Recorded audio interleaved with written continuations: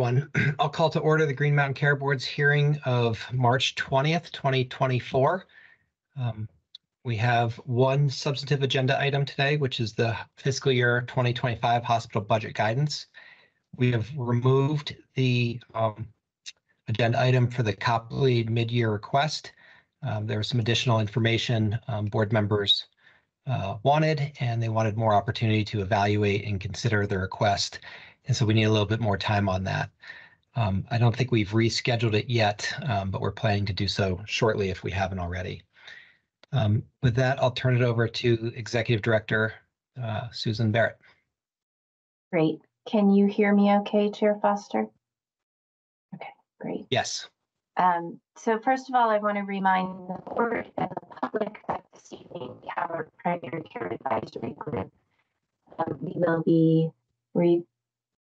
You can't hear me. I'm gonna take my camera off. Is that any better? That's better. We will be reviewing the hospital budget guidance with the primary care advisory group and gaining their advice on the FY25 hospital budget guidance. In addition, we have several public comments open. I urge folks to please take a look at our page. There are 5 or 6 listed, but I will tick them off as a reminder. First, the board is accepting public comment on guidance on the assessment of affordability in the review of rates. We ask that folks who are interested in submitting a public comment that they do that by the end of the day on April 9th for board consideration prior to the board's review of this guidance on April 24th. There are materials linked on our public comment website. Also, we, as Chair Foster mentioned, we extended the period to accept public comments for the Copley Hospital's mid-year FY24 budget request. And so please submit any comments by the end of the day on March 25th. We would like those in consideration of this issue which will be before the board on March 27th. We are also accepting public comment on the draft FY25 hospital budget guidance, which we will hear more about today. And then the last 2 ongoing public comments or periods are on the community engagement for hospital sustainability. Please share any public comments on that process with us. And last but not least is any public comments regarding a next all-payer model, at this point, the AHEAD model. Any comments we receive, we share with AHS and the governor's office as they are leading the negotiations on that model. And with that, I will turn it back to you, Mr. Chair. Thank you. We have our meeting minutes from March 13th, 2024, and I will move for approval of those meeting minutes. Is there a second? Second. And all in favor, say aye. Aye. Aye. Aye. And the minutes are approved with 4 yay votes and Member Walsh absent. With that, I'll turn it to our hospital finance team for presentation of the 2025 hospital budget guidance.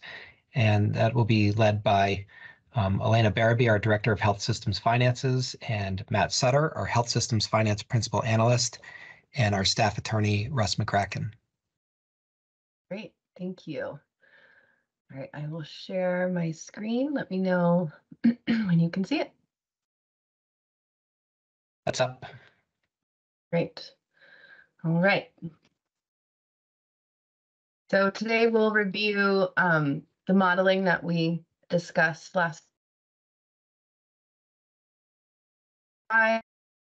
I'll note a couple of updates to the guidance. As you know, it's posted publicly in its full form, so I won't be reading it to you here today, but I'll be kind of going over the high-level structure and some of the updates we've made. I'll talk about the Uniform Reporting Manual briefly, the hospital budget review measures inventory, and discuss timeline and next steps. So there are these three materials that I kind of mentioned in the previous slide, but I want to kind of remind folks what they are and the purpose and how they work together. So the FY25 guidance document specifies how budgets will be evaluated and criteria for whether they will be adjusted, and kind of notes some of the kind of content areas that we may be looking at when we evaluate and analyze those budgets. The Uniform Reporting Manual is a manual for standard definitions for financial and eventually non-financial reporting requirements. We'll talk about this in more detail, but I think there's a lot of future work that we could do here to update this manual. We kind of did what we could this year with limited staff, but it's largely similar to last year's reporting manual. Hospital Budget Review Measures Inventory. This is a new document this year that kind of codifies measures that we've used historically, or some version of those measures or new measures that we've discussed recently, and just creates transparency into how those measures are calculated, the data sources, the years that we would use, and we expect to work towards visualizing many of these measures. I'm not sure how much we can get done this year, but this is kind of a long-term effort and kind of step one. In creating these materials and the budget guidance and benchmarks this year, we have been sourcing quite a bit of input and sharing different versions and asking for advice and guidance. We started this immediately following last year's budget process. I was kind of onboarding at the time, caught the tail end of the hospital budget process, but met with folks afterwards to hear how they thought things went and what could be improved. We also met with the CFO group in November to receive some preliminary feedback on how last year's process went and what they had hoped for this year.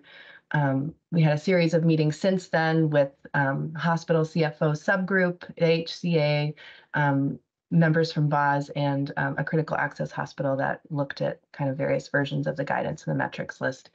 And as you know, we've had a series of board meetings to discuss kind of the approach in general. And last time we met, we kind of went through in detail how we would structure the guidance. And it's been posted now for, I believe, a week in its full form. And we're still open to public comment, so there's still time to influence the process. Just a reminder that, these materials together kind of balance what we hope to be a predictable but adaptable process. This is not a formula that, we press a button and we know what the perfect budget is. This is a really messy world and requires a lot of triangulating and trying to ask questions and understand broader trends and what's nuanced at the local level. So this guidance really seeks to optimize these things and is certainly a movement in a direction and can evolve over time. So this is a slide you should be familiar with. It's the same that we discussed last time. So really the section 1 benchmarks in the guidance will kind of be the first step. So if a hospital's budget meets those 3 benchmarks, we wouldn't expect to adjust the budget unless there's something strange with the assumptions, the budget doesn't tie out, or some major assumptions related to, subsequent years are ignored or, look strange. We might have more questions, but otherwise, we would expect to approve that budget. We will still conduct a full review of all hospital budgets, even if a hospital meets all of the benchmarks, just so we can learn. But perhaps we as it's discussed in the guidance, there would be options for exemption for a public hearing if hospitals do meet all of those benchmarks. If the budget does not meet the benchmark, we will, again, start with the budget assumptions and try to understand if those are reasonable. And then we'll kind of look into the section 2 comparative analytics. So really thinking about, why, asking questions about what's different about this community or this hospital, or what, why would you need a higher rate or lower NPR or higher NPR? So I think that's how we're thinking about that. So to Rich, last time we proposed, keeping the NPR benchmark and tying this to the all-payer model growth target of 3.5 to 4.3%, and then hospitals would be expected to justify the benchmark, justify if they exceeded that benchmark in their budget. we talked about picking a either 3.5 or 4.3% to have a clear boundary. And so I wanted to share some trends with you. This is NPR over time, so growth from fiscal year 17. So the blue line, blue bar lines are actual NPR. The purple line is the FY24 budgeted NPR that was approved. And the green growth line that you see there, the dotted line, is what NPR would have been with a 4.3% growth rate starting in fiscal year 17. The orange line is what the growth rate would have been at 3.5% growth. And, we certainly know we had some challenging years in between. So these are just reference points. It's not saying that's where we should be necessarily, but it's to give some broader context. And then the blue line is a inflationary index that's associated with growth in healthcare expenditures or consumption of healthcare expenditures. This is a different, you'll see PCE index. This is a different index than what we talk about later. This is really about volume and price. The index we talk about later is really only about price. So this is representing aggregate volume. So the compounded NPR growth rate since 2017 has been just about 6%, just over 6%. If we stayed at 4.3%, this would bring us to a 3.43 billion in 2025. If we stayed at the 3.5, so that orange line, we would be at 3.2 billion. And so the table below kind of shows, what our benchmark would be if we started with 24 budget and added 3.5 to 4.3, which is what we've proposed in guidance. We're not saying we should go back to the 2017 rate, but, we need to pick a threshold. So, I think we've been growing a lot more than I think we all had expected over quite some period of time. Ms. Barabikaska, can I interrupt with a question? Sure. Can you go? Okay, so the 25 line that you have here, that comes out to like 3.7 something billion dollars. Right. Mm-hmm. And so if we had stayed at the 4.3% all pair model target, we're about 300 million above that at 4.3 and about 500 million above that at 3.5. Is that the point here? Yes, that is the point of that chart. Yes. And this 25 fiscal year 25 number you have, that's at a 3.5% NPR benchmark.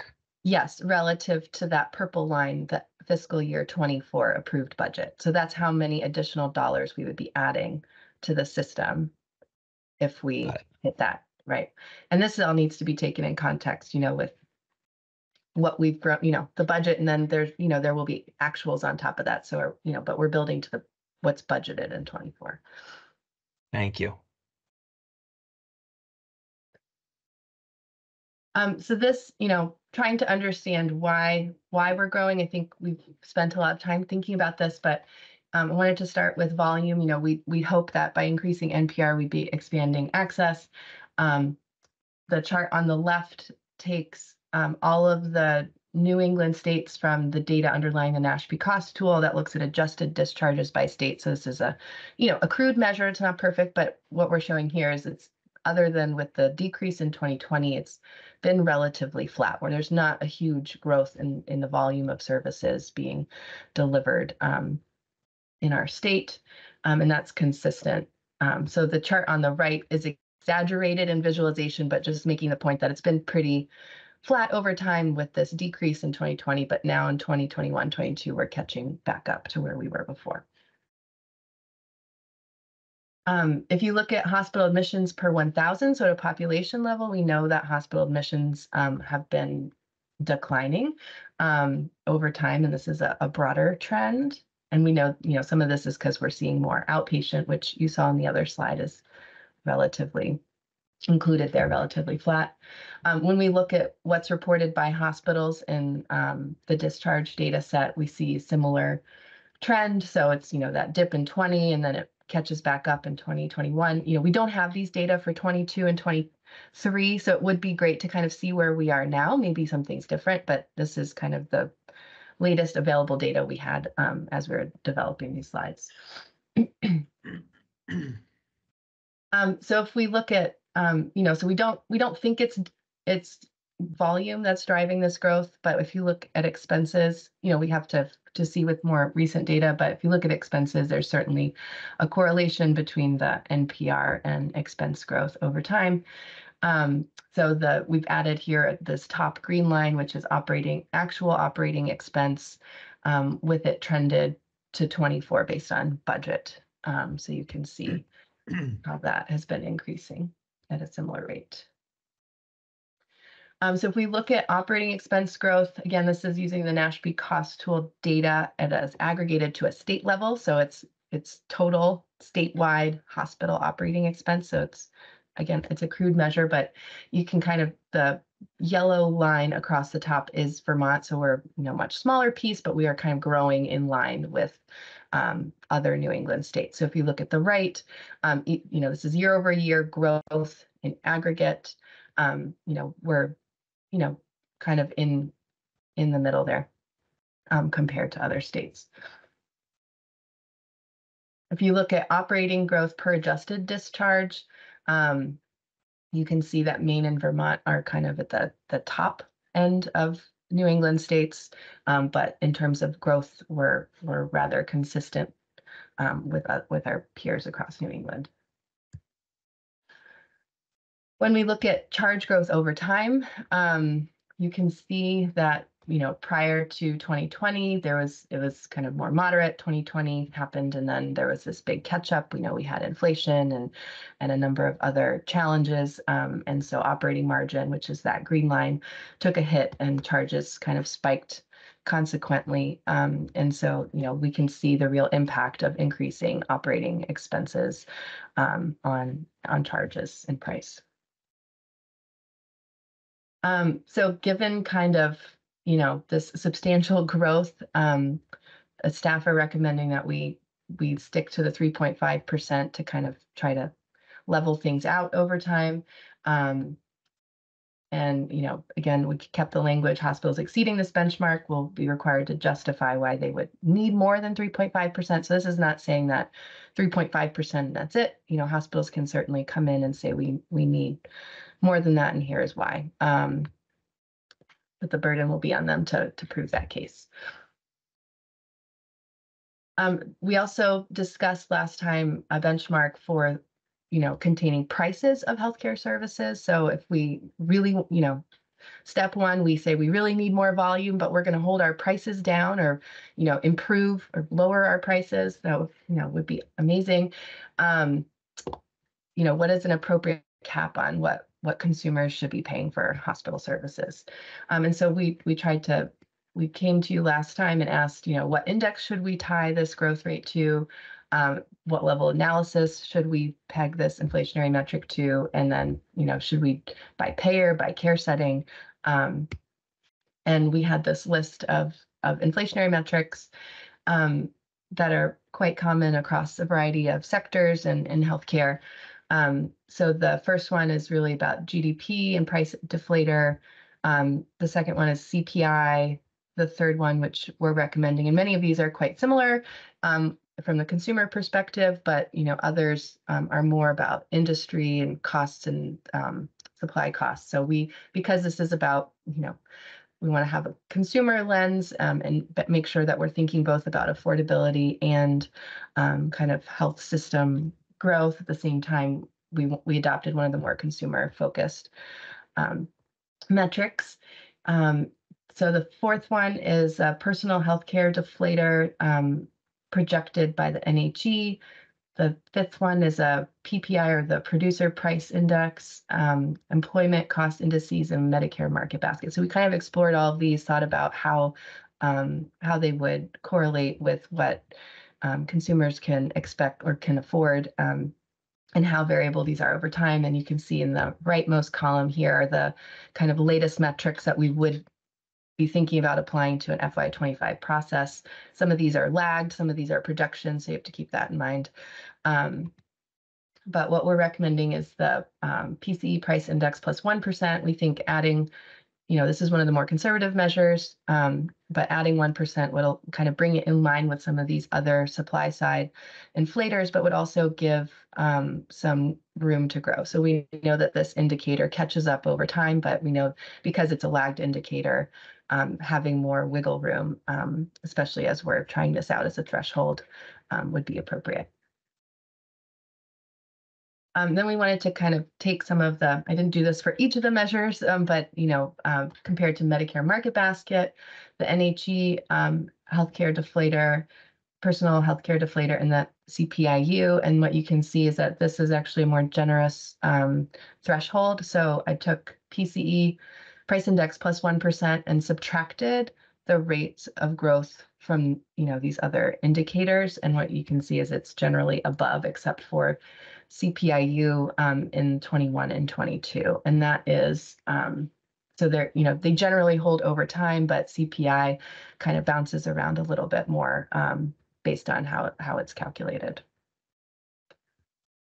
So we applied this PCE price index plus 1% to charge growth over time. This is kind of a year-over-year look.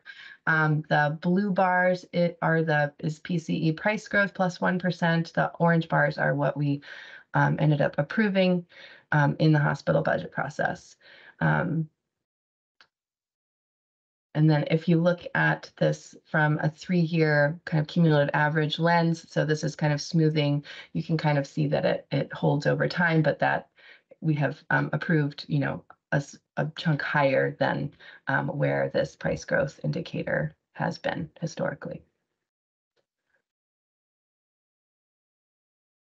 So staff are recommending that as for the Section 1 benchmark that, we set this amount to the price inflationary metric plus 1% as of the January 2024 release. That's the most recent one available, which amounts to the 3.4% for FY25 over FY24.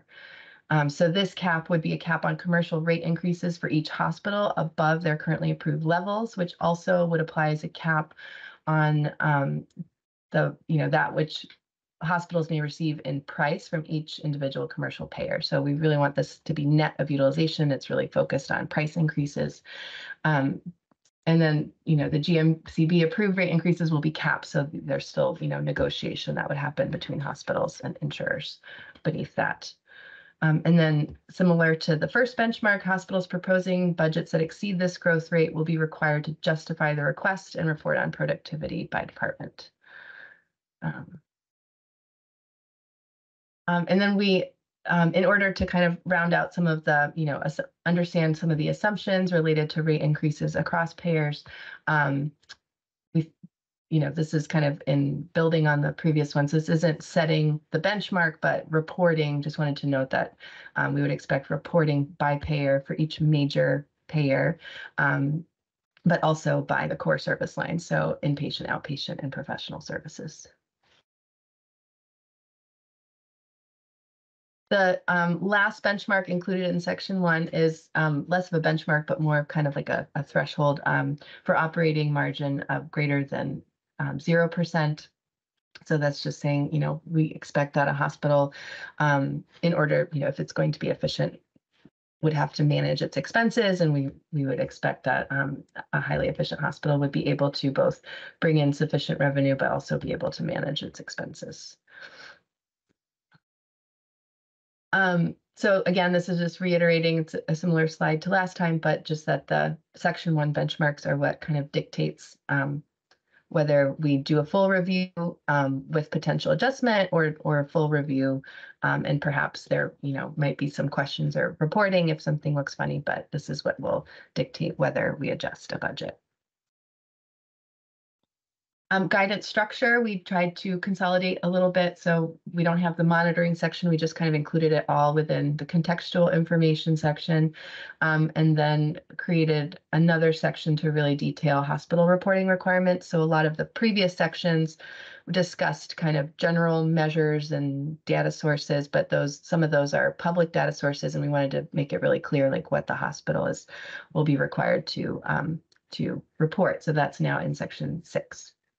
But otherwise, this is largely the same.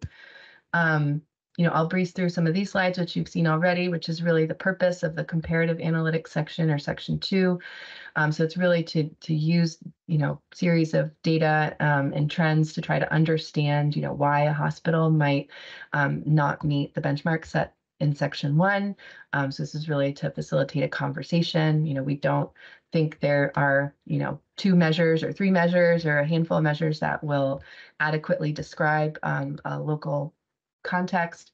So that's why we didn't set a specific performance benchmark. So it's really about understanding across a variety of financial measures and access measures and community level measures. So we think it's important to have a holistic view of what hospitals are dealing with on the ground.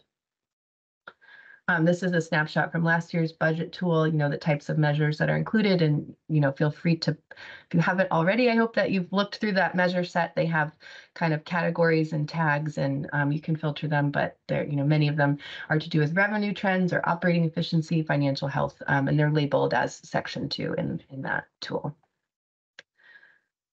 Section 3 will details kind of what we're looking for in terms of budget assumption. So being clear about, what reimbursement changes are reflected in this budget or not, payer mix changes, service mix changes, patient acuity, utilization, anticipated future capital investments, or other material changes and assumptions that staff should be aware of.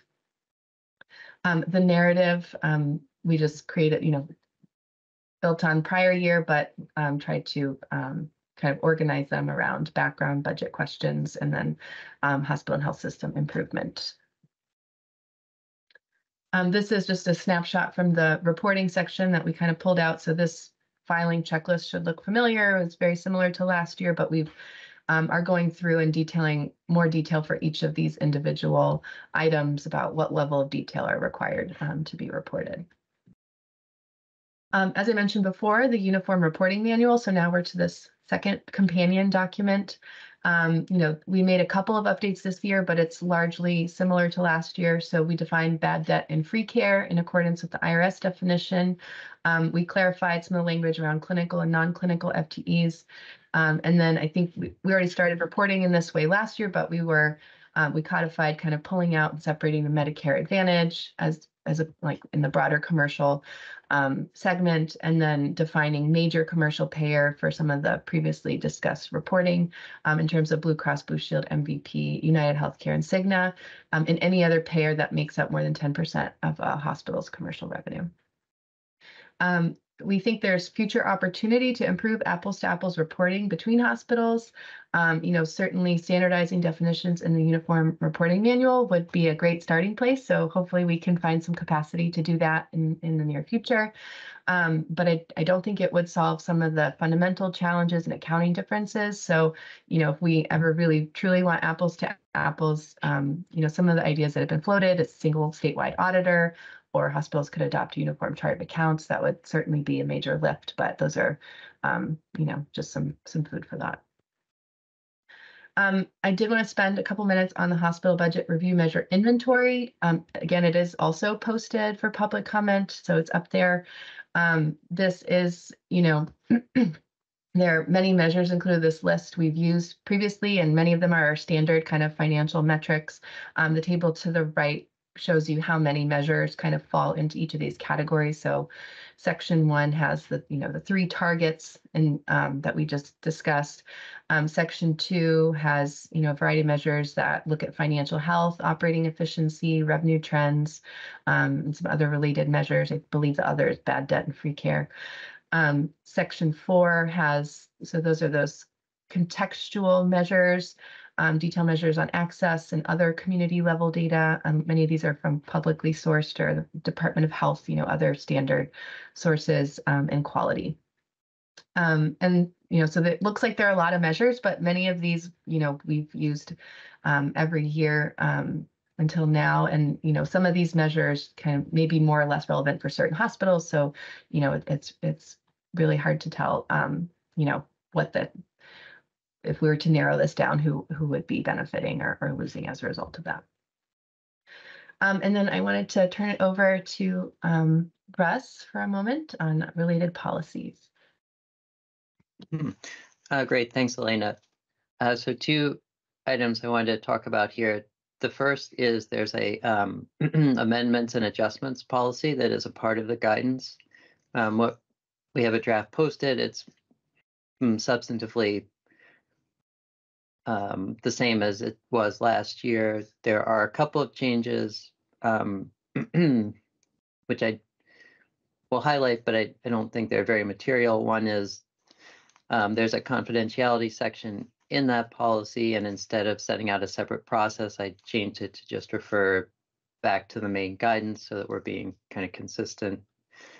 And the second, in the section about amendments, I changed some language to better track the statute. There was a reference in there to unexpected circumstances, but I changed that to unforeseen circumstances to follow the language that's in the statute governing any requests from hospitals for a budget amendment. So that is posted for comment, but again, it's materially the same as it was last year. The second thing I wanted to bring up for the board is that there is a standing policy on hospital budget enforcement. This is not a part of the guidance. It was pulled out of the guidance a couple of years ago and made a separate standing policy that was adopted in March of 2021.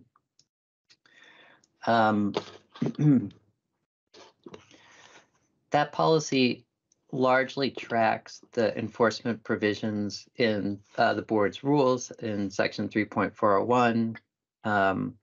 The policy is really around the board's review of NPR variations between hospital actual and budget. And the kind of the upshot of it is the section of the policy that says that the board may review hospitals whose year-end NPR FPP exceed the NPR FPP requirement by 1% above or below their approved NPR FPP.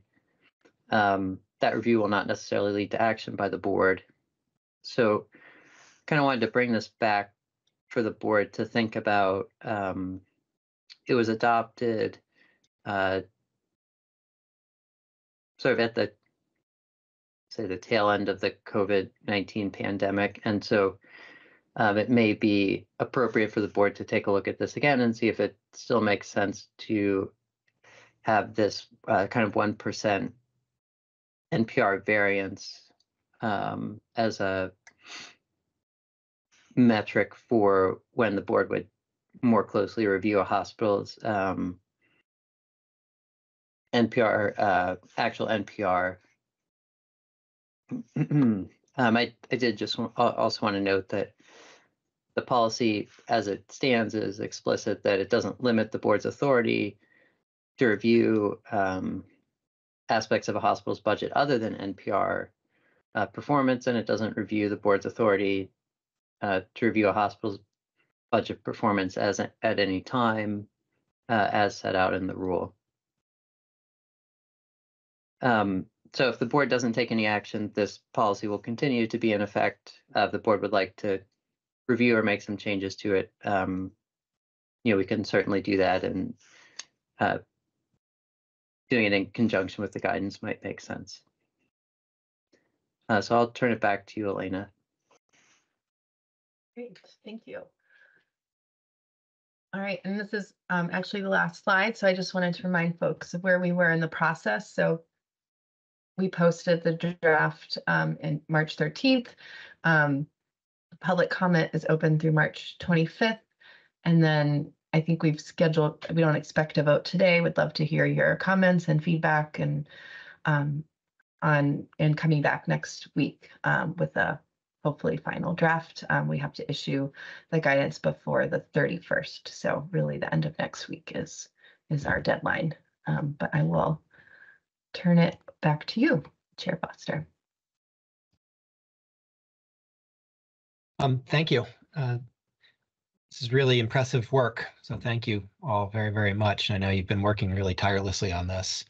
I'll turn it to the other board members for questions or comments that they may have.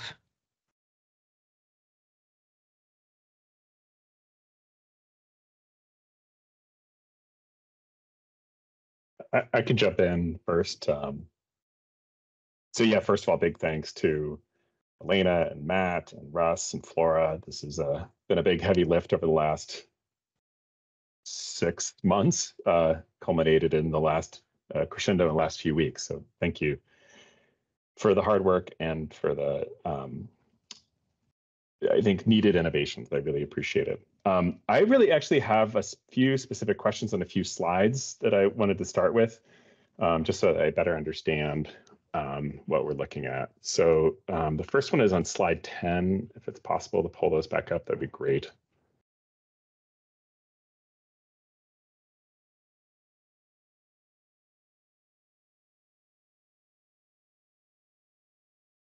So just so I understand on the left, in the statewide adjusted discharges, is that only inpatient discharges, or does that metric include both inpatient, outpatient?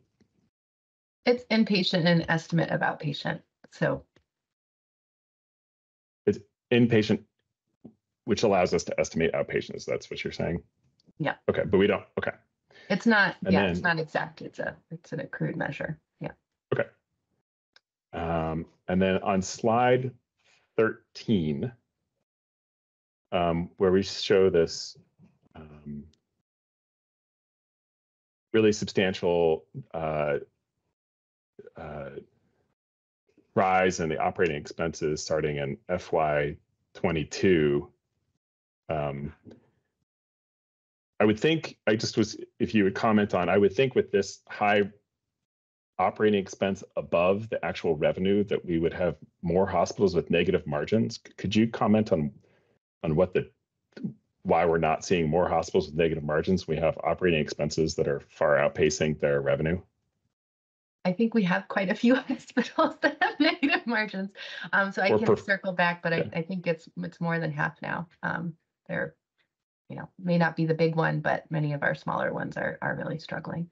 Or I guess the magnitude of negative margin. I mean, this line is, just estimating proportions.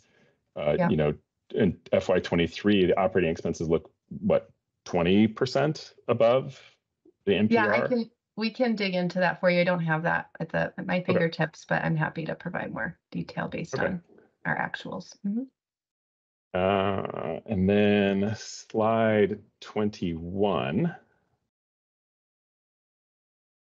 I was curious if you could, if you don't have, but if you could provide, that'd be great. Just the aggregate growth numbers, the compounded growth of all of these. I guess the compounded growth would be the most helpful. We almost stuck that in at the last minute, but I'm happy to get that to you. It does certainly smooth things out. Yep.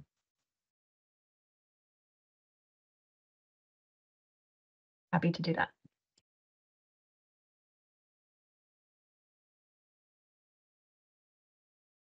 I can't hear you, Chair Merman, Member Merman, if you're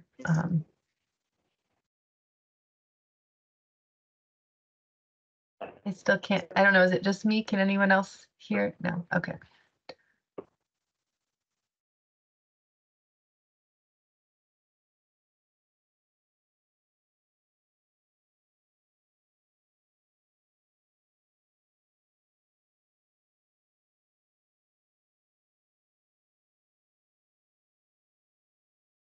How's that?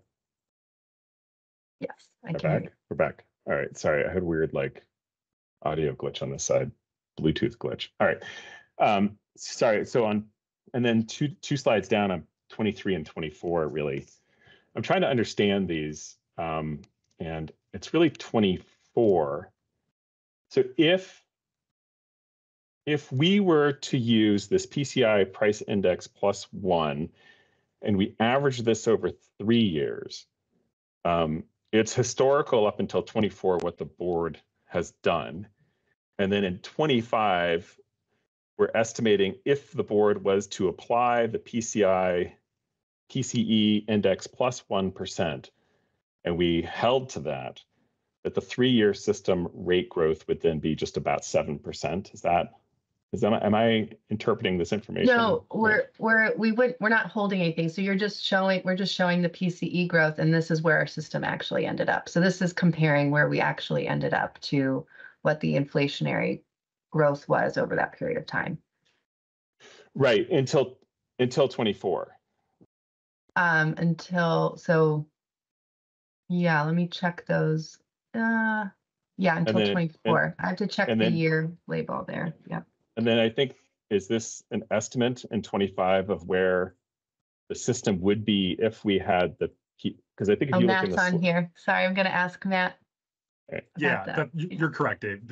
Or Dr. Moran, yeah, the 25 figures on this slide with the 3-year CAGR, that's for the 25, it's assuming 3.4% for all the hospitals. Thank you, Matt.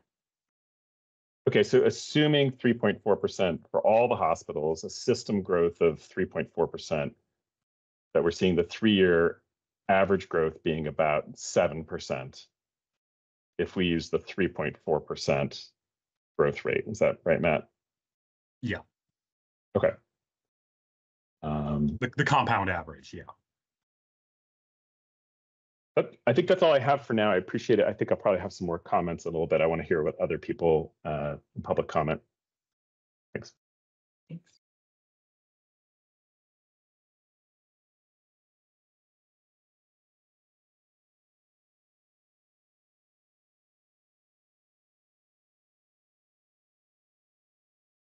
I don't really have comments at this time. I so appreciate all the work that the hospital finance team has done. The data is really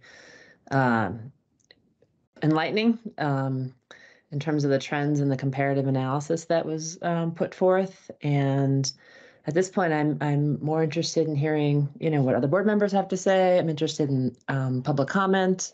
And I think we have a week to think about it, so I want to digest some of these slides a bit. But I appreciate all the hard work.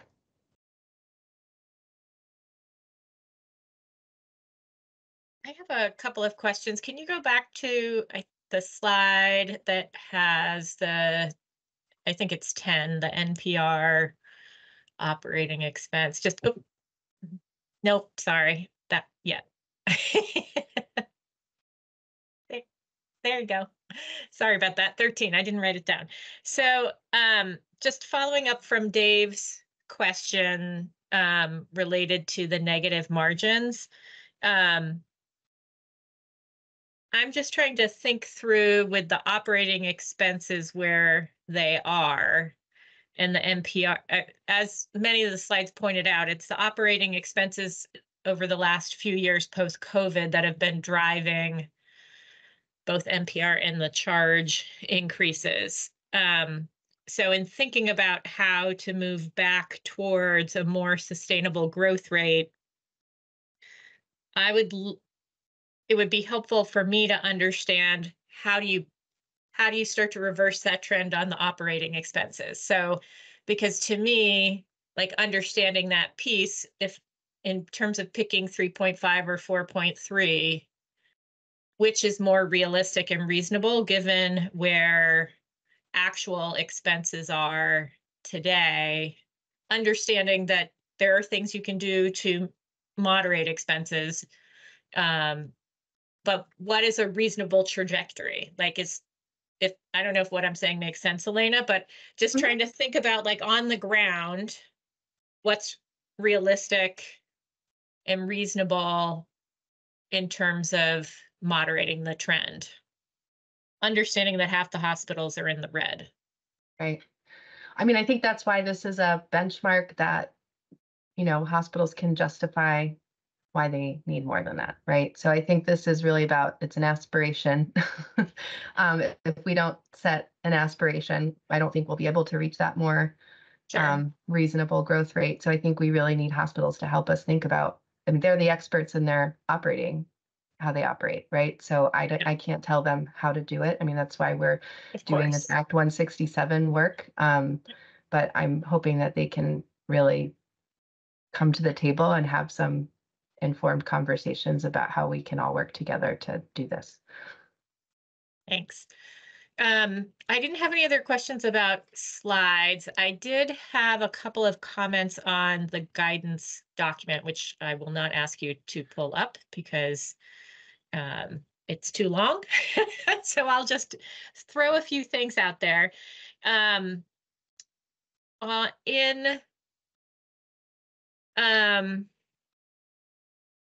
section D of the guidance, it asks for lots of really interesting information related to, and this is my interpretation, so feel free to say this is not what you were shooting for. But when I looked at it, it seemed like it was really trying to get at capacity for change, existing improvement infrastructure, existing efforts with the community. I think that's all good stuff. I am not sure that it's that amenable in a narrative format. My concern is that either you get a 20-page answer or non-answers. And so I'm just questioning whether there might be another format for getting that information and having a conversation about those issues other than through the budget narrative. There are... You went on mute, but it... Sorry about that. Okay. Yeah, you're talking about another format. I don't know how that happened since my hands were nowhere near the keyboard, but creepy. Anyway, so yeah, so I was wondering if there's another format we might consider to have more of a conversation about those sorts of issues. Not because they're not important or interesting, but because it seems like the narrative format just may not be the best way to collect the information in a meaningful way. There are several questions in that section that are directly applicable to the budget, but a lot of the other ones I would categorize as interesting, but not necessarily directly helpful to me making the two key decision points. So that's a suggestion. Just because I think that I want the information, I just am not. I want it in a way that is most meaningful for everyone. Let's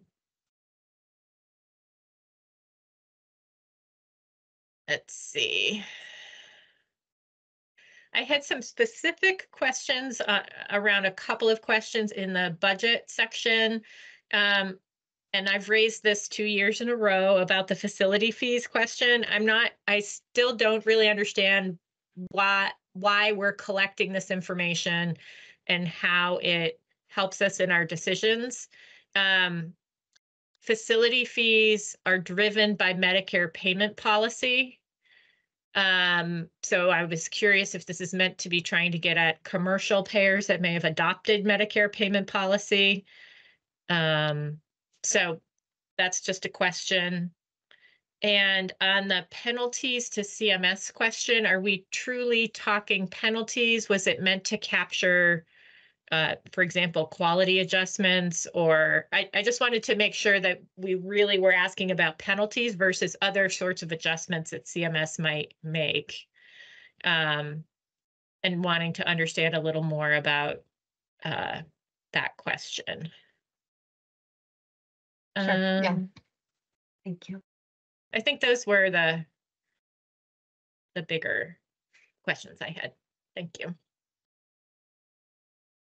Thanks. Yeah, and I'll take those back and follow up next. Thank you, Robin.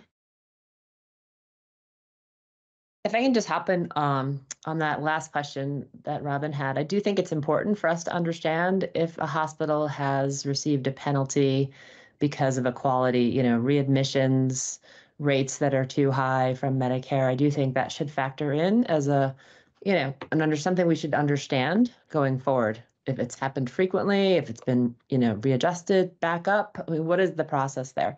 But I do think it's an important metric for us to follow.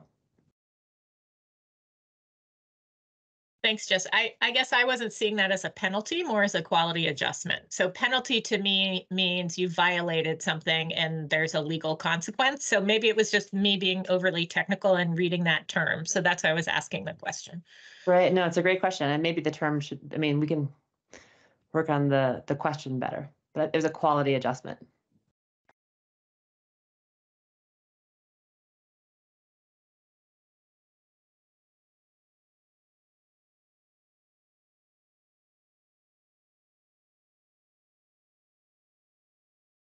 I have no questions.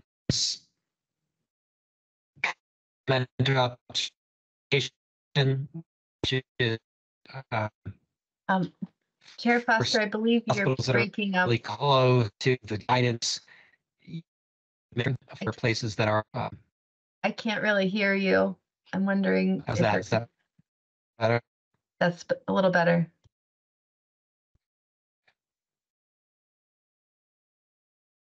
I don't need to comment. We'll go to the health. We in the public, we have no idea what Chair Foster just said. I think he said, I don't need to comment. We'll go to the healthcare advocate. Okay.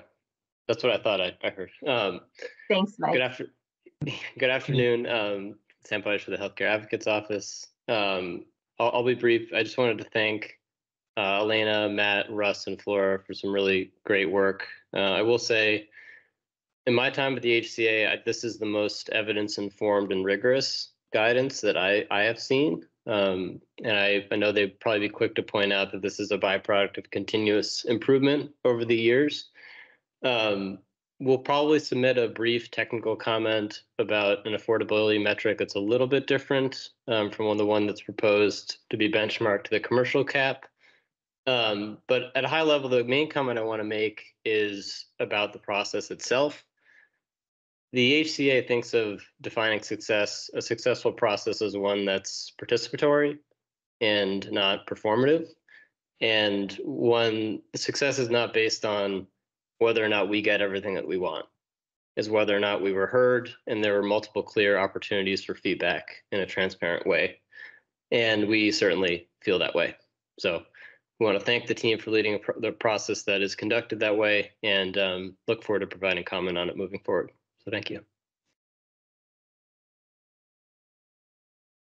Thank you very much. I'll turn off my video in hopes that it helps with my audio. Is that okay? I'll turn to the public for any comment via the raise your hand function. Mr. Davis, please go ahead.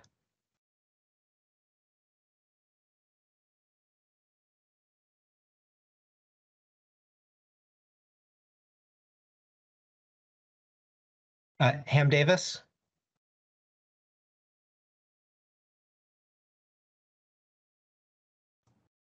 Okay, hey, can you hear me now? That's my fault. Can you hear me now? You can now. Yes, go ahead. Sorry about that. Yes, sir, we can. Okay, I have 4 comments. I'll go as quickly as I can.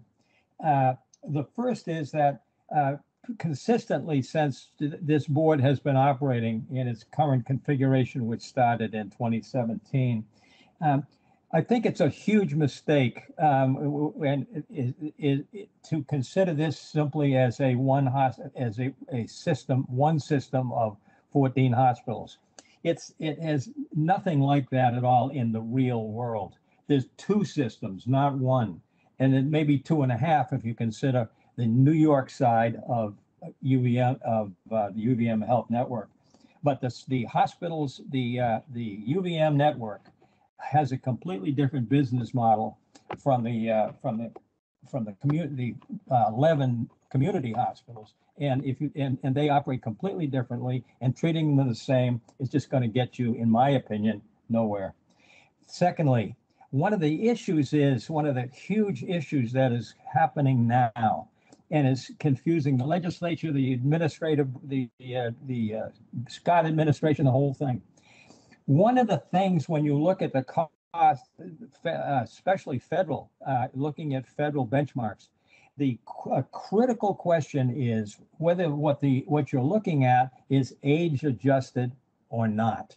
If you look at something like the Kaiser Family Foundation numbers on which state is most expensive, Vermont is one of the 3 or 4 most expensive. Okay. Now, if you just take that, if that's just raw data, okay, then that's one thing. But it isn't. The fact of the matter is that Vermont is one of the 3 or 4 oldest states in the union. The average age in Vermont is roughly in the mid-40s. Now that whether you use the average or whether you use the median, then different, as we all know, but there's not very much difference between them. Most states are average ages in the 30s. And so by not age adjusting, okay, then you're just not taking into account what the reality is. Vermont is hugely old. It's even old. It's old not just all over the state. It's old in Chittenden County. I know something about it. I'm one of them. And so in any event, by not age adjusting, okay, then I don't believe a single thing that you have to say about what's going on in the healthcare system. It has to be age adjusted. Number three, 2 years ago, Mr. Chairman, you told me that you told me an answer, which I appreciated, that the huge volume of data that came in from something like 400 pages that came in from half a dozen national consultants into the Green Mountain Care Board on October 27th of 21, and you said specifically you weren't afraid of that. Well, I have to say that I think you are afraid of it, because I haven't heard a word about it. What that data is talking about is the quality that's going on in here. There's 3 different quality measures that all cohere to say that the UVM Health Network quality is way higher than the rest of the state, all of it. And so the fact of the matter is you're not touching that. If you can't use that data, okay, then you're not going to get anywhere trying to regulate this system. The fact of the matter is you're not moving the needle at all. The actual way medicine is getting delivered every day, okay, is not changing at all, according to what your board is doing. If you think it is, you're just kidding yourself. Fourth, I'm almost done. Fourth, I'm writing a book about this, okay, and what I'm doing is I'm making all kinds of judgments. I can be wrong. I don't know, whatever. People can disagree with me. In conventional journalism, which doesn't exist anymore really anywhere in the United States, and certainly not in Vermont, but then it's a journalistic principle, okay, that you give the people you're talking about a chance to reply to what you say. They can object. They can argue with you. They can tell you you're wrong about something. And if you're a competent journalist, then what you'll do is you will listen and take all of that into account. I will do that, okay? But it's very hard to get through to people now. Very hard. I get calls when I make calls into your system. I get called back 1 out of every 10 times, and mostly that is Kristen, who's doing a great job, by the way. In any event, if you, I will send when I have a specific question for a member of the board or a member of the staff, I will send it through Kristen. I have already done that once for one member. Okay, but I will do it for all the members, and it's your choice. It's nothing personal. I have no problem. If somebody doesn't want to talk to me, that is fine. I know a lot about that. I covered the whole Nixon administration. If you think that journalism is a problem now, you should have been in the Nixon administration. Anyway, thank you, Mr. Chairman. Thank you very much for your comments and thoughts. Ms. Gutwin? Hi, I just wanted to make a comment about the statistics, which, by the way, I thought were well presented, and most of it I could understand. So that says a lot in your presentation.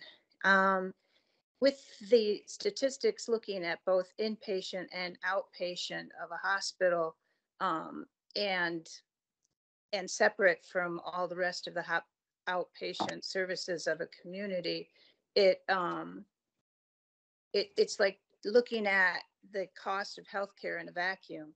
So if, for instance, if services are shifting from inpatient to outpatient, but your metrics only look at the outpatient of the hospital, and you're looking at expenses that aren't broken out between inpatient and outpatient, you're not able to understand cost savings that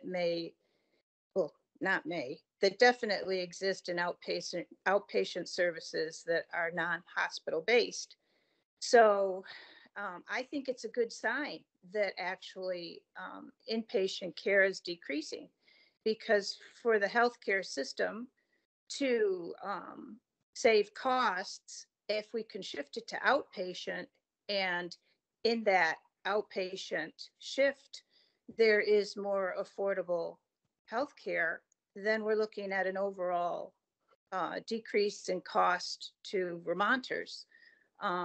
So I don't see a way for the Green Mountain Care Board to do it just looking at the reports that I see, because it doesn't include what is outpatient services, non-hospital based. And I think that that is a good thing to look at, especially now, because outpatient services, businesses are still at high risk of going out of business. I know that we have lost a spine business. So now the only choice patients have is a hospital-based spine service. And the other thing too, for me, I have a knee injury and I want to have surgery at UVM. And to schedule an appointment, you have to see the PA first. That's understandable. You can't see the surgeon. Their dates are 3 months out for the first visit. And then I called Evergreen Family Practice, and they could see me within 3 days, which I did. And then same with MRI. That wait list is far longer than what I have, which was within 24 hours. So it's critically important for the Green Mountain Care Board, if you can't get reports on the outpatient services, and every outpatient service the hospital provides can be provided by another business. If we don't consider that, then we look at the trajectories. We see the expenses of the hospital growing far, far higher than what we have in outpatient services of other businesses. So in other words, as I have said before, hospitals used to do hospital work. They used to take care of the sick and injured that couldn't be handled in doctor offices within the community.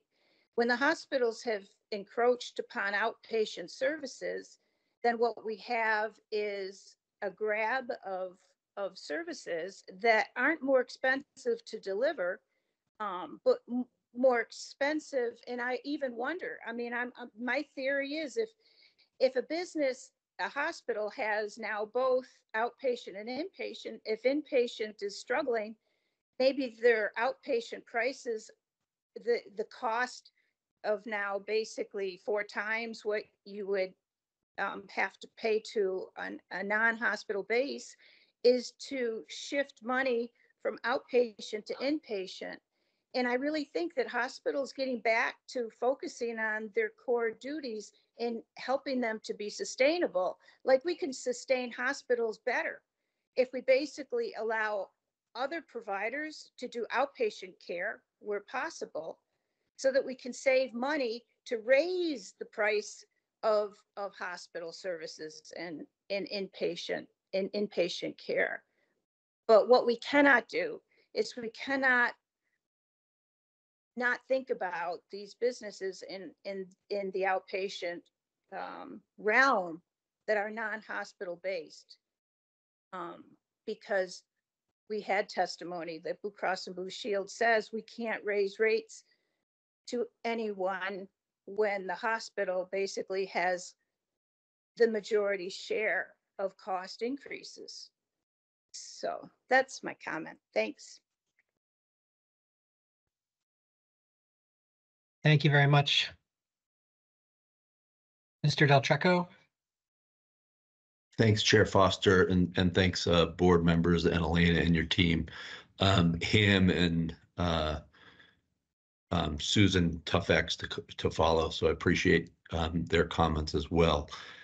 You know, I don't think we are in a pointing the finger conversation.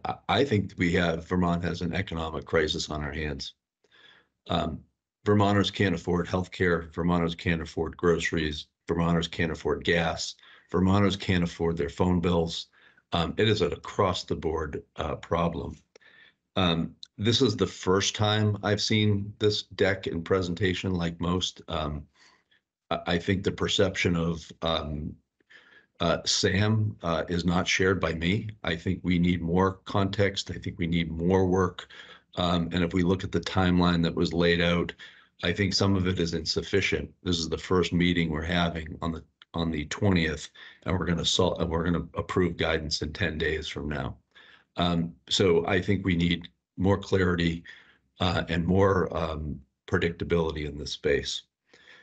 When I think about some of the slides that I've seen, there's great data and information. There's great data. There's not a whole lot of information. I'd like to ask why that operating expense growth is growing. What are the elements driving that? It was stated that an organization that can manage operating expenses is highly efficient, and we are the experts. However, when we do talk about those drivers and concerns, it's met with those aren't realistic growth rates, and we can't continue to grow this way. Again, I think we have an economic issue. I don't think it is solely a one organization or one industry issue. When I hear the comments around Blue Cross Blue Shield not being able to afford or pay other physicians, that's highly concerning to me. We need to look at the holistic picture and what is happening, and it just can't be one person gets paid versus the other. This is a race to the bottom. So I'd like to ask for a few things. One, we need to recognize what drives expense is when a patient shows up at our hospital. If a patient doesn't show up, that's the cheapest form of healthcare. And especially if there's care is delivered outside and they're not avoiding care. Just make that comment. So we are looking at how do we care for our community. We want vibrant communities around the state of Vermont in every rural corner, and we're focused on caring for our patients. So I think we need to deconstruct some of the information around hospital expenses and growth, decouple that from what might be considered highly efficient. And I know, Chair, I appreciate you being at our board meeting yesterday. There are 96 measures. There's no way on earth any organization can measure 96 measures, understand what they are. And I actually feel for the Green Mountain Care Board staff. How are you going to analyze 96 measures and be effective and efficient and productive at that? I think it dilutes the point of what we're trying to do in a data-driven way.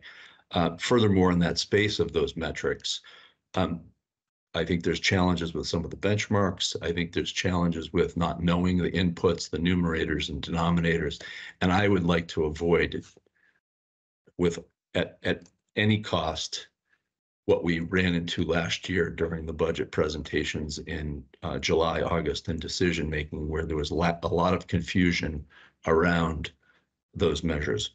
So I would ask, one, that when we approve guidance, that those measures and metrics are clear.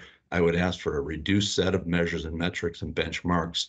And if that can't be accomplished within the March 31st deadline, I think there needs to be some reasonable no later than date set.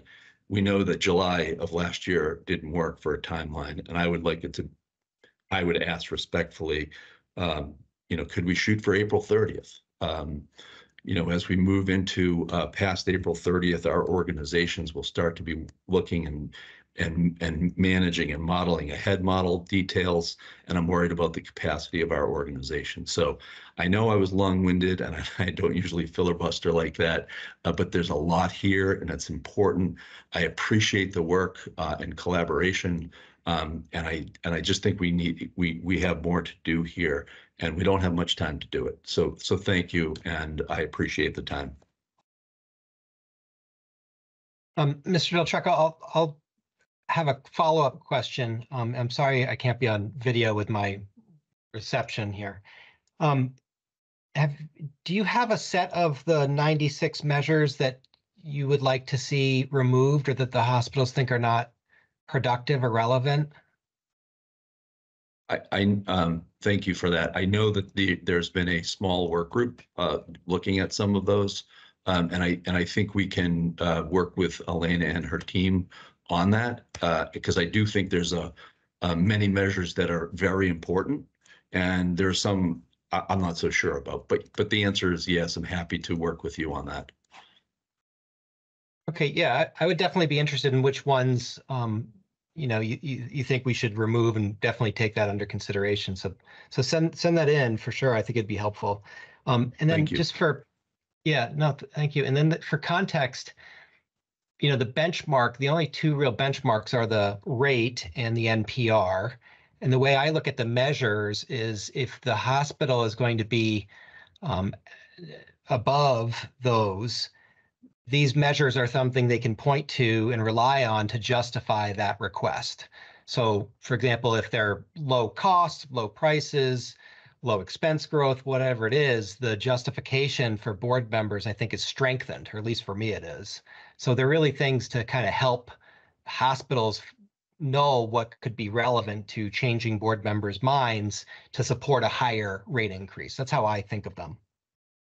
Yeah, I appreciate that, and thank you. And again, I think for us, it's about how do we care for our communities in the most effective way.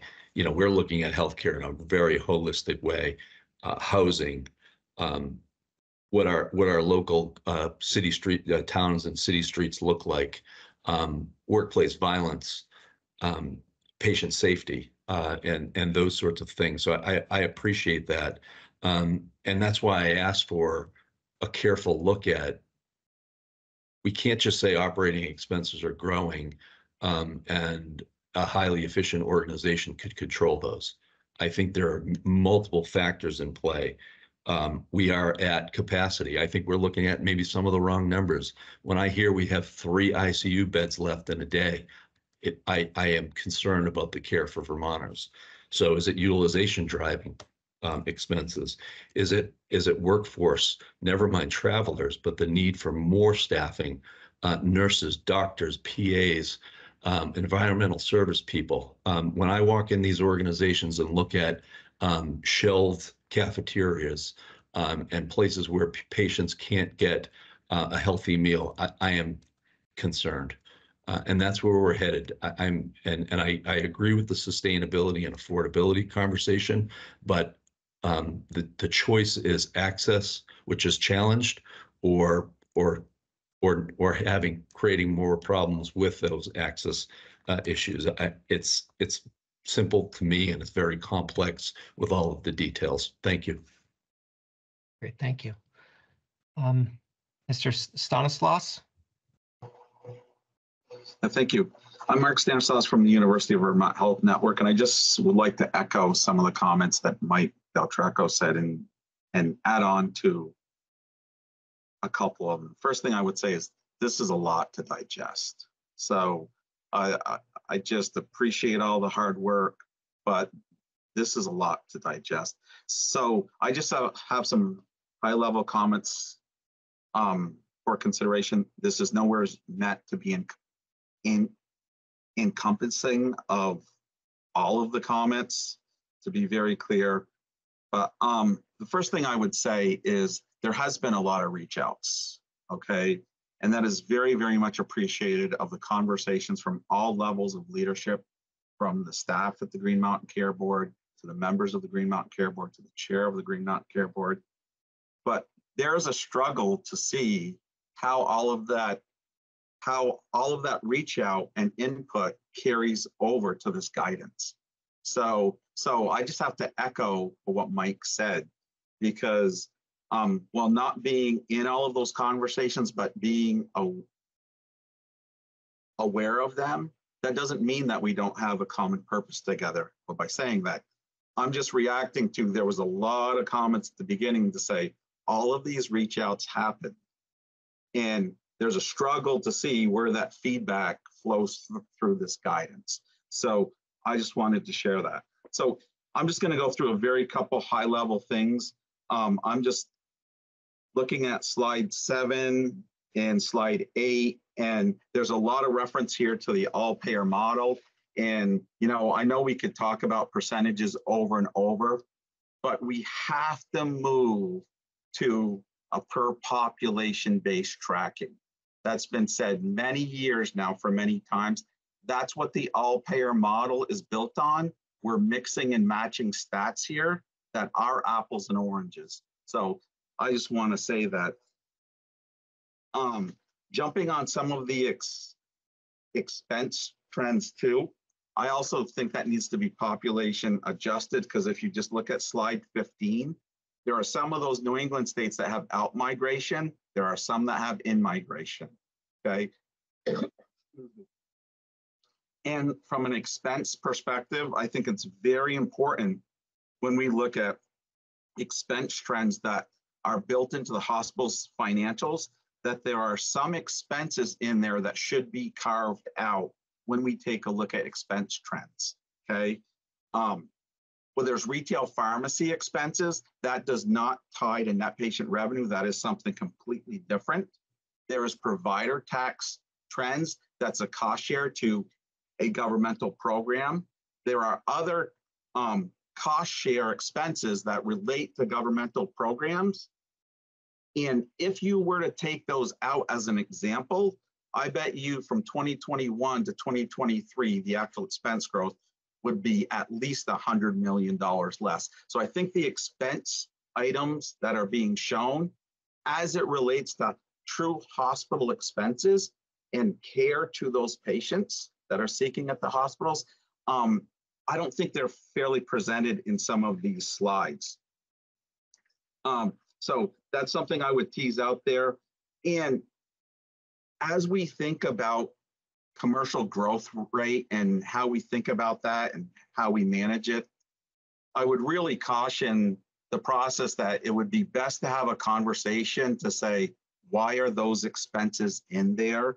And when I take a look at slide 25, there's just some components of that in doing this business now for 30 years that it just doesn't relate to how hospitals get paid. And I'll just point out a couple things that when you look at rate growth, it needs to be actual to actual. Well, there's no budget in there, okay?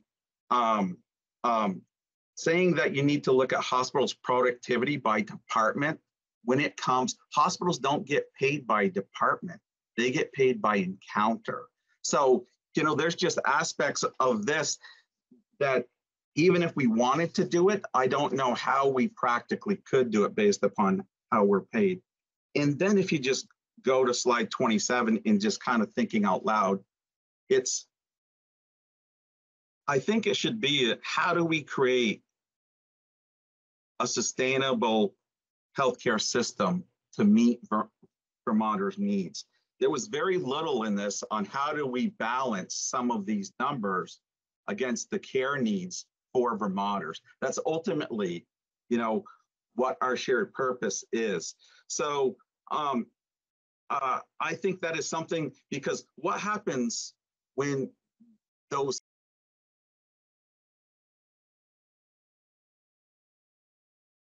against this guidance? How do we come together in a conversation?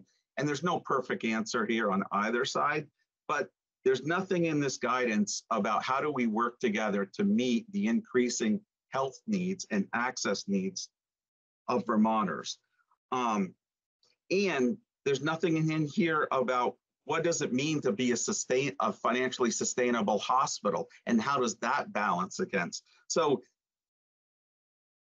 and I have to say that what Ham said, aging has a big impact on the resources that it takes for hospitals to provide care to aging patients. They seek care more often. It's more intensive care. It's usually in a higher care setting. So there's no easy answer to all of this. Okay, I also want to say that. But I think for us to work together to find a solution, that we do need to put this down on paper on how we come together to tackle it together. There needs to be a little bit more of a strategic plan on how we do it together, to just reference one benchmark. And I would also like to remind everyone, there's some specifics in here about the commercial payers, but hospitals have a lot more patients. There's a lot more Vermonters that don't have commercial insurance than do.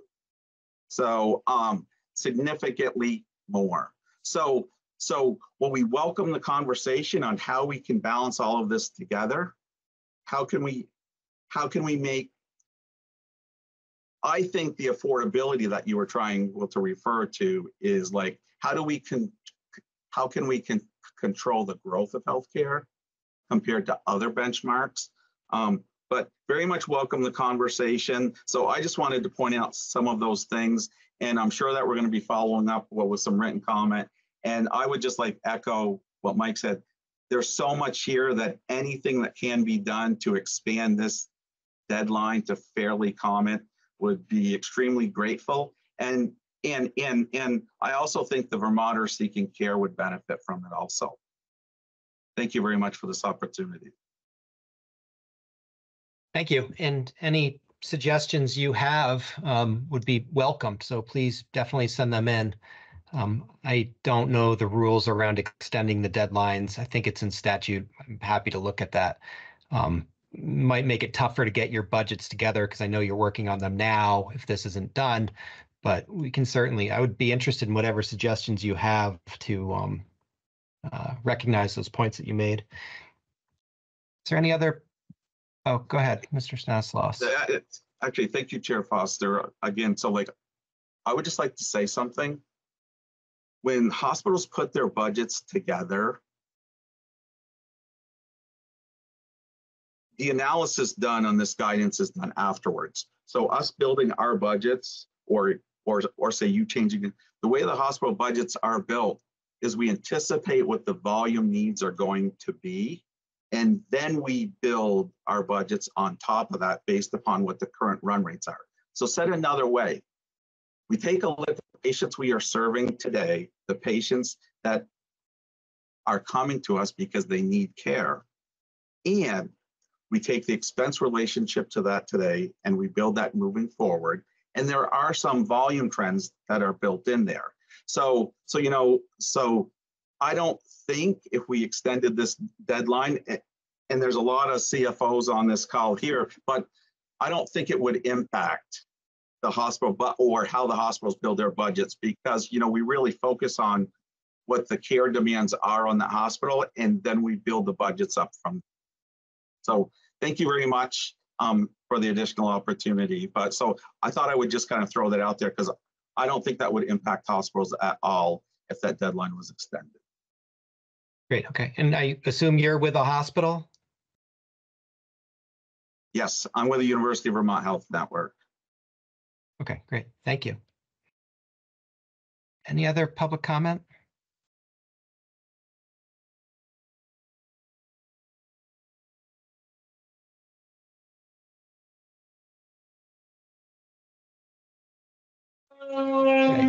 Chair Foster, could I just ask for a quick clarification from Mr. Stanislaus? He suggested modeling, removing provider tax, outpatient pharmaceutical growth, and there was one more area, and I was writing it down and I missed that.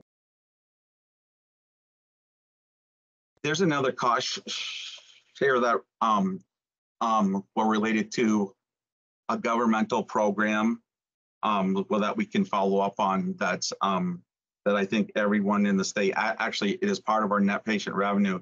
It is the GME IGT payments. So I think if you did those expense trends and when you took those out, you would see a really, really different trend line. Thank you for asking too, by the way, Dr. Merman. I'm going to follow up on that too, if you don't mind, just to make sure I get it. I mean, I understand that. Would we need to make adjustments to other states too for particular things, or are these only particular to Vermont? I know some of them are, or at least one is.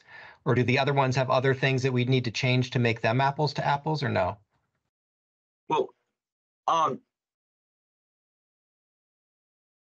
would say I'm not sure either way. I would say that there are a couple of those categories that first of all, I don't know what other expense or what other states with their provider taxes, but at the end of the day, there's a lot of comparison in here. I'm saying this is the expense trend compared to the revenue trend.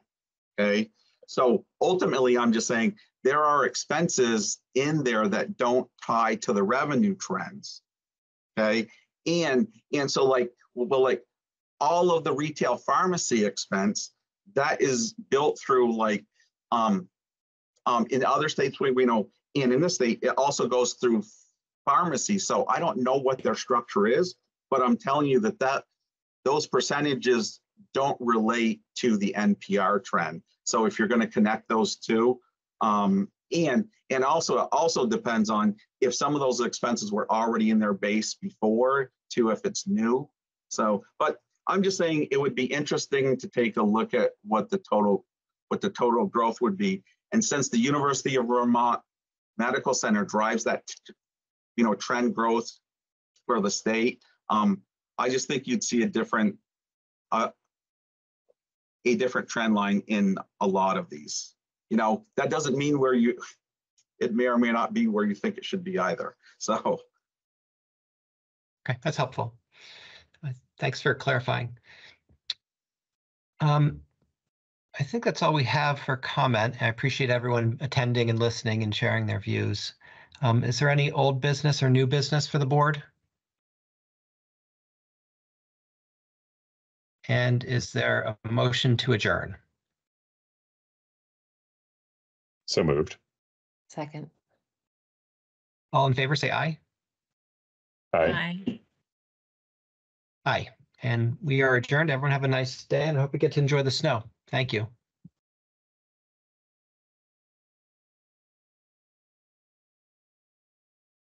Of proposing its own methodology. So I think depending on what the state thinks is the right way to tackle that, we could try to negotiate something. So we could go into that sort of the considerations in more detail in the executive session about the, potential negotiation levers. I think that's all I have for now. I had a lot to say last time, so I'll pass to somebody else so it doesn't get too late here. Just a couple quick ones. So far we've sort of been at the high level of sort of the goals, and here's what we're trying to do, and here's what is on the table. And I think getting into the substance and the meat of like how it's going to do those things and what the risks are and all of the more substantive points of how this would work, I think will be really helpful in the coming months as we evaluate this. So for example, if we talk about avoidable utilization, and that's a key component of making the program work well, what utilization specifically are we talking about, and where is it going, and how is it getting there, right?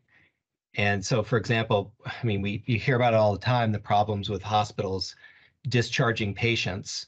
So if we're trying to avoid ED utilization or post-acute, put people in post-acute care that's appropriate, do we have that? And if we don't, what kind of risk does that create? And this might be like too simplistic, but I understand the whole theory. But so you're trying to put more money into preventative care, but it's not so simple as changing the payment model, and then all of a sudden you'll have the preventative care or the long-term care that you're going to need. So like a hospital can't just get rid of the orthopedic surgeons it has and add mental health and long-term care and primary care. They have people that work there that do things, and just rejiggering is much more complicated. So I guess understanding sort of the risks and abilities to make these changes so that the program and model works well would be really, really helpful going forward. And then I think, a lot of what Member Holmes said, I thought was really thoughtful in terms of like the evaluation and the analysis of what we're doing. So I've been looking at bills that we get for our contractors, and I've been looking at COAG funding budgets, and it's a tremendous amount of money. And I guess understanding what the financial investment is for the state to do it. And I mean by that, I mean, for you really, Pat, who's doing the lion's share of this, God bless you.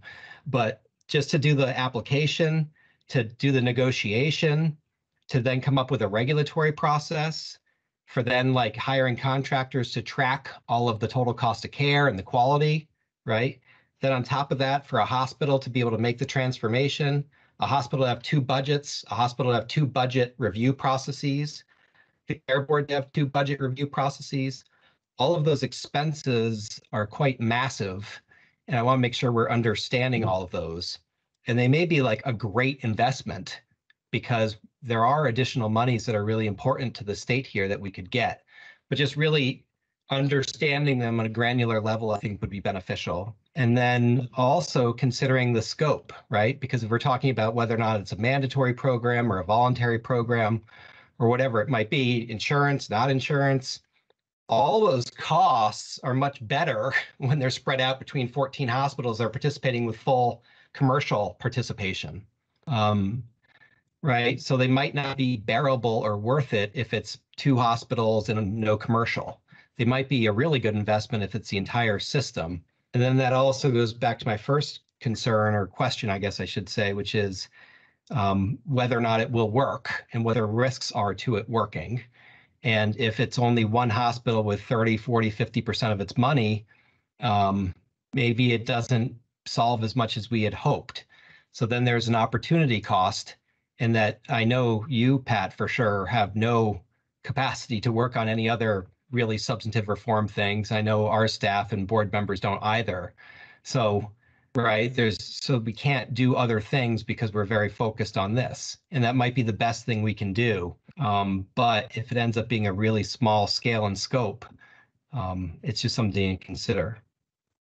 I guess the last thing I would just say is the access measures, the utilization points that members Walsh and Holmes made are really important to make sure that we're not losing access and that the model works for our access issues. But then the protection for commercial and how do we make sure that we don't have really large increases on the commercial market here in the state that we've had for the last several years, and how do we protect against that in this model? So I don't have any questions. If you want to respond, you can, Pat. These are just kind of food for thought things to kind of keep track of as we go ahead. Thank you, Chair Foster. I'll just respond very quickly. The question about how we can address things like avoidable utilization, given some of what we're seeing in the healthcare system.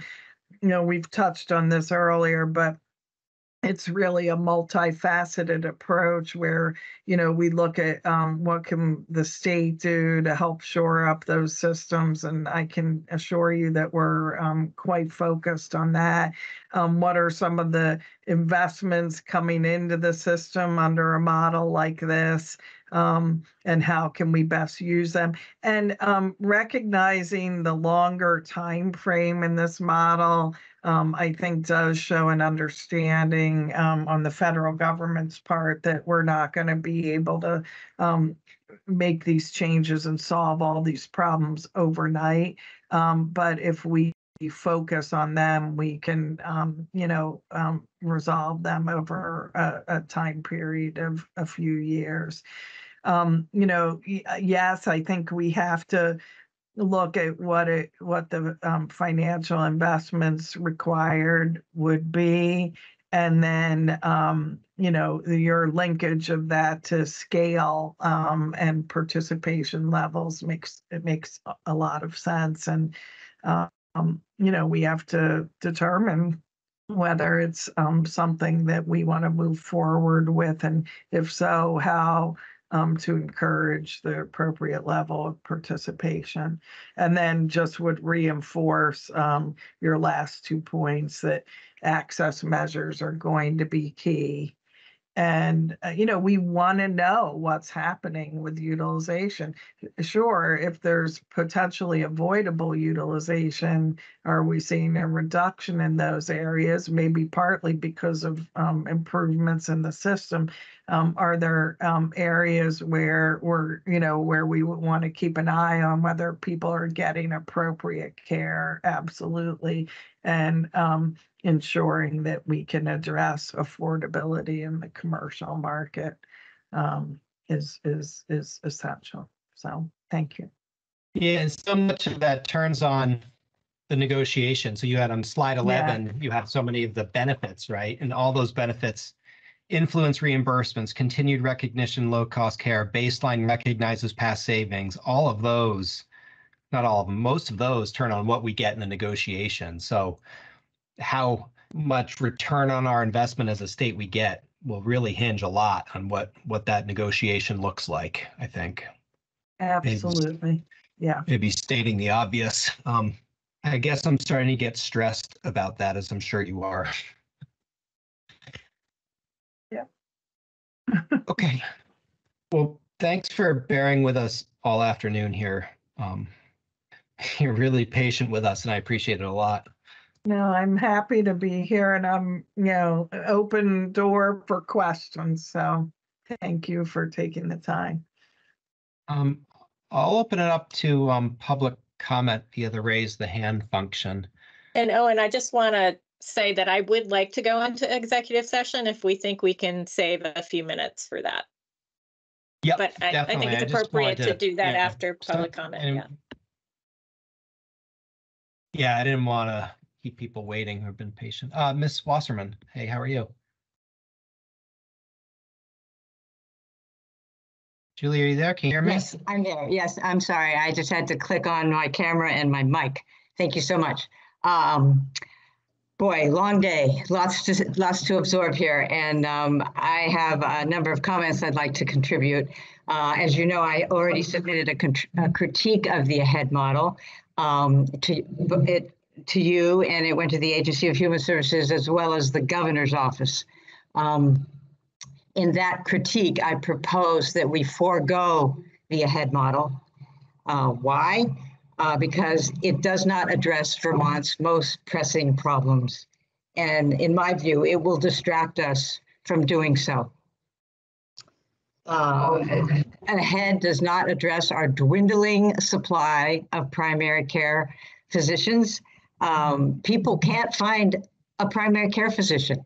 And it doesn't even acknowledge that or address that. I suggest that you look at Pat's last slide on primary care, what the Green Mountain Care Board's Primary Care Advisory Committee says. There's 14 or 15 items. I suggest you look at that slide and check off the items on that slide where AHEAD will actually address the issue. AHEAD does not address affordability, it does not address access, and it does not address wait times, as have been addressed. People have mentioned those today.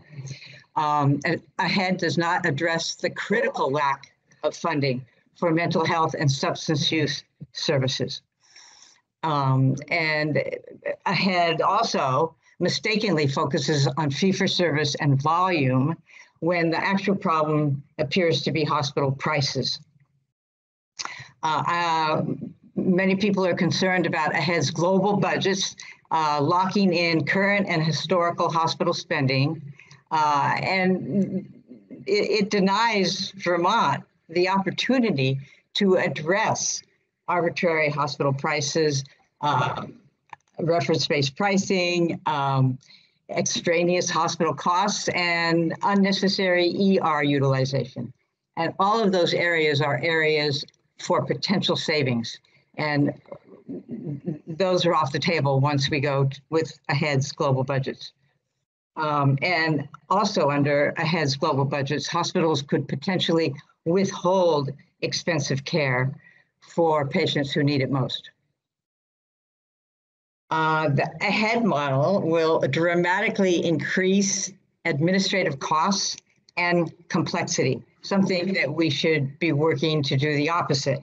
It's a very complex, convoluted model, and it will be very expensive, as some of you have mentioned. Regarding AHEAD's primary care investments, I'd like to suggest that the $17 million that has been discussed today needs a thorough analysis. And, is the $9 million from Medicare for Blueprint in or out? We need to know that sooner rather than later. I don't think we would want to wait until negotiations. That's a pretty important piece. A third of Medicare enrollees in Vermont are in Medicare Advantage, so they're not even a part of that. I don't know if they were included in or not in the 17 million. Another point is that hospitals are saying that they are not interested in participating in the AHEAD model unless AHS oversees their budgets.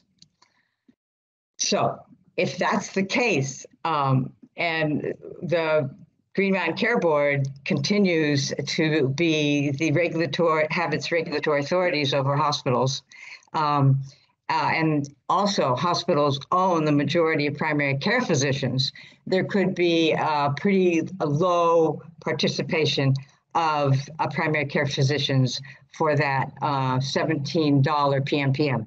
So my point is that there's a lot of variables here, and that I think it's dangerous to throw around the 17 million until we have a careful analysis of that figure. In addition, we know that given the majority of Vermont's primary care physicians are work for hospitals, what guarantee do we have that those investments won't go to the hospital's bottom line? Now, the same thing happened with OneCare and their primary care investments in 2023, 2024, and also in prior years. As we all know, there's a pending legal action, but we still don't know if that roughly, $20+ million directly supported primary care as it was intended, or did it bolster hospital revenues? Most importantly, there is great concern that AHEAD would in some way disenfranchise the Green Mountain Care Board by shifting oversight of hospitals' budgets to the Agency of Human Services, and also, I might add, the hospitals. We need to clarify where the locus of hospital budget control would be with the AHEAD model before we move much further, because if AHEAD means that the Green Mountain Care Board is disenfranchised and does not oversee hospital budgets, that would be a pretty significant piece of information to have in terms of whether or not we want to go forward. So I suggest that instead of pursuing the AHEAD model, Vermont should do a number of things. I think we have a lot of options open to us, and all of them are within our purview. One would be to strengthen and fortify Vermont's primary care physician workforce through aggressive recruitment and retention initiatives. Another would be to pursue initiatives that improve affordability, improve access, and improve equity. I think that we could spend a fair amount of time in Vermont focusing on initiatives that actually reduce the need for hospital care. Reduce the need for hospital care. We all know what that is. We all know that increased access to primary care, increased access to mental health services, and home health all would help to reduce the need for hospital care. Furthermore, we need to immediately increase funding for mental health and substance use services. A case in point, since August, the Howard Center has closed 4 programs, and they've suspended an additional 2 programs. So 6 programs in all. Those programs are Centerpoint, Intensive Family-Based Services, Autism Toddler Community Program, Public Inebriate Program in St. Albans, Act 1, and the Bridge Program. Now, is that not a wake-up call? I think we have to pay attention to that. And I hope AHS is aware of this, because as we all know, they fund the DAs. Other ideas for ways we can move forward is to standardize hospital prices through reference-based pricing. It's a proven rate-setting method. We can develop initiatives to identify and eliminate avoidable hospital care, and unnecessary ER utilization, as I've mentioned. And one other idea is hospital capital expansion.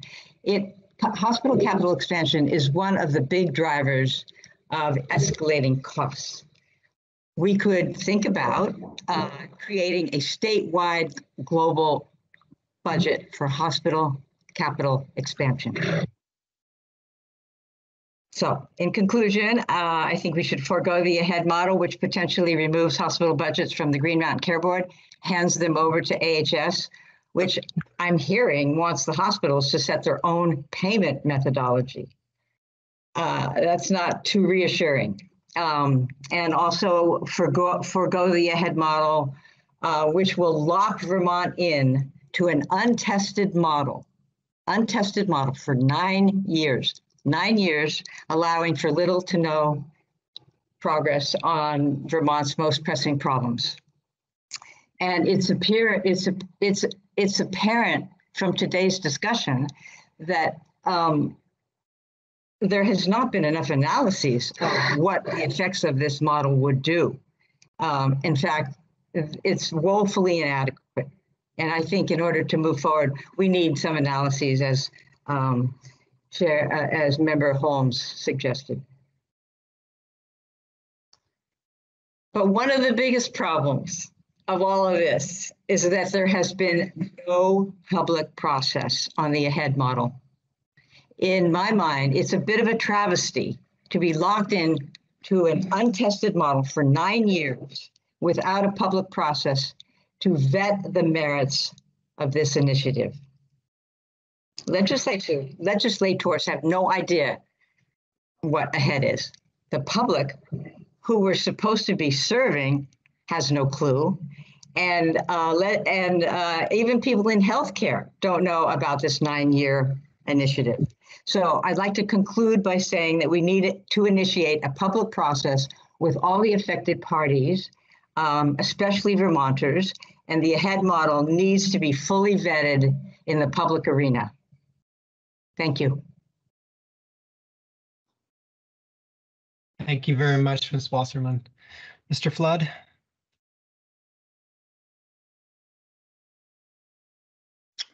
Good afternoon, Chair Foster. Can you hear me all right?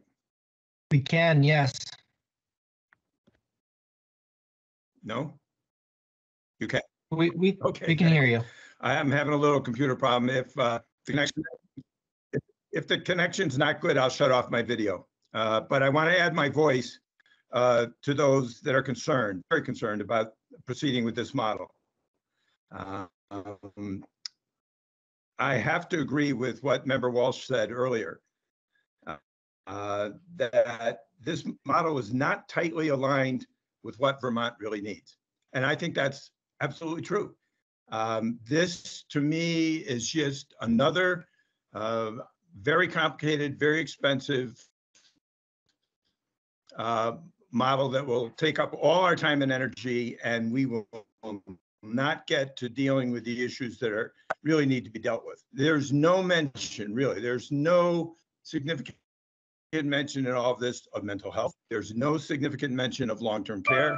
There's no significant mention of services like home health. And without those services being robust, all the focus on primary care in the world is not going to change our healthcare system. And I believe it was Member Holmes who pointed this out, that if doctors cannot refer to effective services, then what have we accomplished?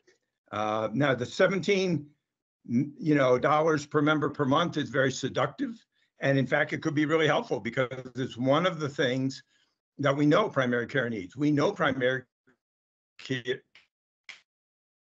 needs, but we also know from what the doctors tell us that primary care needs a relief from the administrative burden. I see no attention to that in this model.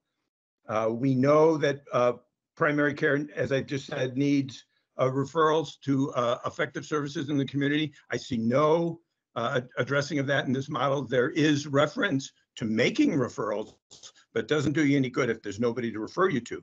And I think that probably all of you saw the recent letter from 4 emergency room doctors who were pointing out just how bad boarding has become in our hospitals because we don't have services to discharge people to. And in fact, we don't have nurses on floors enough to discharge people upstairs. That's how bad our system is getting. And this model is not going to solve those problems. And in fact, what it's going to do is distract us. Primary care has never been the problem in our healthcare system. It's never been the issue. The issue, as I think most of you actually know, is hospital costs. I heard earlier about hospital pricing. I don't see anything in this model that's actually going to deal with hospital costs or hospital pricing. We know how to do it, as Julie just mentioned. There are techniques we can use to do that. This model doesn't address it, in my opinion. I haven't seen enough evidence to it. And the whole avoidable care problem is not addressed. It doesn't even come up. The term avoidable care is not mentioned in any of this. I have to comment that I appreciate the effort the board made in the past year or so to address hospital costs. And I find it very ironic that the thank you got for that was a bill in the legislature that was going to teach you to be decorous. It's pretty ridiculous. We are focusing in the wrong area. We know what to do, and we're simply not doing it. So what I would like to ask the framers of this model is for specific measurable outcomes. Don't tell me that Medicare is going to give us $17 per member per month. Tell me what we're going to accomplish by that. Before you approve this model, I think you should ask them for measurable outcomes. For example, like how many more doctors are we going to have in this state, and by when? How many more people in the state are going to have access to a primary care physician when they need it, and by when? I don't see anything like that. How many people in this state are going to have ready access to highly affordable mental health care? But I don't think you're going to get answers to those questions because I don't think the framers of this model have even thought about it. But we need some kind of measurable outcomes here, or I don't see any reason to pursue this model. So I think you can tell I really, this is just another boondoggle. We spent almost 8 years now, start to finish, on the original all-payer model, and we have almost nothing to show for it, in my opinion, nothing. And we're going down the same road again. So without a whole lot more evidence of accomplishment and a whole lot more explanation of how we're going to solve the real problems Vermonters are facing, I think that this board should say no and not pursue this model. Thank you. Thank you. I have one comment in response, and I actually had a question. So one, I've heard obviously of the interests in having the model regulated differently or not regulated or regulated by someone other than the Green Mountain Care Board. I wouldn't support that.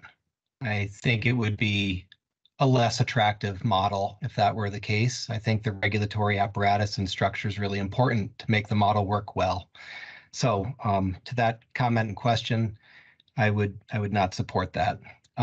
And then the question I had, reference-based pricing has been brought up a couple of times, more than a number of times since I've been here at the board. And I have to say it's quite attractive to me. I think there's a lot of fairness and predictability to it. And I guess the question is for either Ms. Garavich or Ms. Jones. In our design of our methodology, could we put in a reference-based pricing component? So some of our hospitals are very high, like 290, 300% of Medicare. Others are quite a bit lower. Could we set targets based on reference-based pricing and incorporate that into our methodology? Did I take this I will. Oh, go ahead, Julie. sorry. Yeah, I think there are options to construct a global budget, right? So the issue is we start with the historical and how much adjustments you'd like to make. So that's one decision point. Currently, the way we were envisioning is that we do efficiency measures where we look at how efficient hospital is from their operational cost and then make payment adjustments accordingly to all payers. The issue with reference pricing or any controls on the prices, that the rational behavior would dictate that they would try to maximize with higher utilization to maintain the revenue. So that's why an all-payer rate setting in Maryland moved to a fixed budget model, because as they squeezed the prices, they found out that their utilization went up, right? So at the end, that's the balance, but where you start is important. And there are options in incorporating some of those price adjustments if the state would like to go in that direction. So global budget concept is flexible in a way, right? So we are trying to control both prices and utilization at the same time. You can fix the prices as you start, or you can fix it gradually over time. So there are multiple options under the methodology. Yes, I think it's true. Our problem is more price than utilization. And so if you're saying lowering price gets you more utilization, which I understand, that sounds attractive to me and like a good way to go about it, because we want more utilization. But obviously, let me finish. Obviously, there's a balance. You don't want to go bonkers and then you're not there. So how do you design it such that you lower the price, get the utilization you need, but then not have it kind of blow out through the roof? Right. I think you're right. Like, how do you define what utilization you want, right? So you don't want unnecessary utilization. So you don't want wasted services as well. And in the current model, if you just do reference-based pricing, you do not have policy levers to manage that aspect, right? So then it becomes the current incentives remaining, you squeeze down on one side and it will pop up in another. So there needs to be additional mechanism to orient the system to provide, I would say, a quality utilization rather than overall utilization increase. And that goes back to still general concepts around global budget and what you measure and where do you want the transformation happening within the hospital sector. Could you pay less for certain utilization above certain thresholds so it like minimizes the attractiveness of? Right, that goes beyond Medicare reference pricing. So that is kind of leaning towards more rate setting methodologies where you do determine the rates based on criteria other than the cost of services, right? So one is to cover the cost, and then you may want to say that, we will provide more than cost for services that we deem needed or high quality or high need.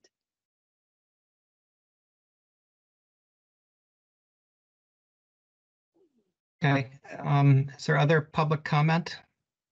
And I accidentally, I skipped over the healthcare advocate, and I apologize.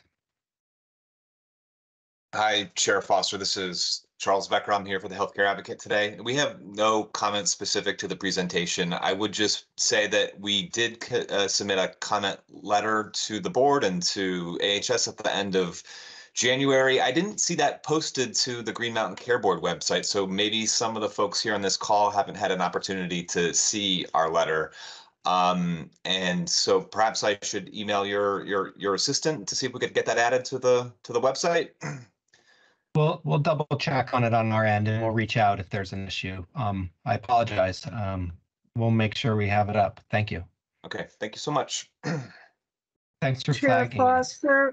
Chair Foster, would you object if I made a couple of comments in response to Ms. Wasserman and Mr. Flood's comments? Please. Yeah, definitely. Okay. Yeah, just a couple of things.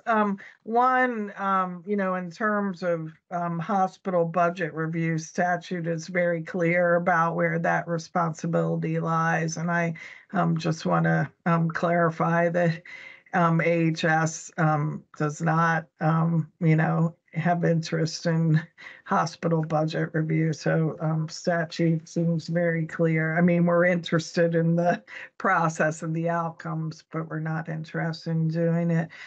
In terms of primary care access, I would, just note that the idea in, I totally agree that that's critical. And the idea that of, the investment in the AHEAD model, both in terms of overall statewide investment in primary care and the additional PM payments would be to provide resources that would hopefully improve access to primary care. So just wanted to mention that as well. And, agree that there are other aspects of the system that aren't directly addressed by the AHEAD model, although the intent is certainly to see partnerships and resources with other parts of the system. And just to note, and I think we've covered it a bit today, but that there's, these are big problems and require multifaceted responses. And so, AHS is certainly focused on improving system of care and access to care in the system and so forth. So just wanted to, mention that as well. Thank you. Thank you very much. Okay. I don't see any other public comment. I think we can wrap it up. Oh, one more. Kim Fitzgerald, Mrs. Gerald. Yes, hi, thank you. I'm Kim Fitzgerald. I'm the CEO for Cathedral Square and we're the statewide administrators of SASH. And so I just wanted to just make a comment that I really appreciate Pat's representation of the concern for SASH if we don't move forward. And I appreciate the board members bringing up, contingency planning if we don't move forward with AHEAD, because we have not heard of any other funding mechanism for SASH moving forward outside of AHEAD. So I just want to appreciate the effort and energies you're putting towards to considering that. Thank you. Thank you. And thank you for your work there. We were able to visit, was it October or so, and it was really lovely. Thank you. Any other public comment? Okay, great. Ms. Jones, thanks for spending the afternoon with us. Long meeting, and thanks for your patience. So, Owen, if I could jump in, I don't know if people have time or appetite for executive session at this point of the day. So maybe I can bring that up in old business next week. If it would be nice if Pat and Shule were there, because I think they could provide some important additional information. So I won't move that today, but I will just say a couple of things I've been holding off on saying, trying to make sure everybody else had time to talk. So I think one thing that I just want to maybe provide some reassurance on is CMMI does not have the authority to change the state's regulatory process. That is purely a state law issue. So I don't think that is a possibility under the AHEAD model. In the discussion today, I heard a lot of conflation between commercial price issues and Medicare issues, because I don't think that the issues are the same across every payer. And so I think as we continue to refine our discussion, we should be thinking about Medicare, and we have to think about the whole thing, but we also have to think about the payer specific issues. And I think with Medicare, as we talk about a lot, the state compared to other state tends to be low cost. And so a risk there in the AHEAD model is we need to make sure that our total cost of care negotiation results in a reasonable Medicare total cost of care. To me, that's the most essential component to this, and that's something that's difficult to talk about in the public session because it is so heavily negotiated. So that's part of my anxiety about wanting to do the executive session, because I think I want to talk about that with others. And I think to the points that others have made, like in commercial, the issue has been price. And so when you're thinking about, and in terms of the commercial design, like that is not a CMMI issue, that is a state issue. So we have a lot of opportunity to think through what makes sense for the state there. Understanding, of course, that will drive providers crazy if there's not reasonably aligned incentives. So I'll leave it at that given the hour, but I hope that we will be able to go into, we don't have a meeting next week, so it wouldn't be next week, but I hope that we will be able to talk about the Medicare total cost of care considerations, because I do think that for me is the key component post-negotiation that will need to be evaluated. And I'd love to share some thoughts about that. Thanks. Thank you. Maybe what it will make sense for us to do is actually just dedicate a full board hearing to executive session or something, so people don't have to wait around for us to go in. And, it's off-putting to me. I can only imagine what it's like to be trying to participate.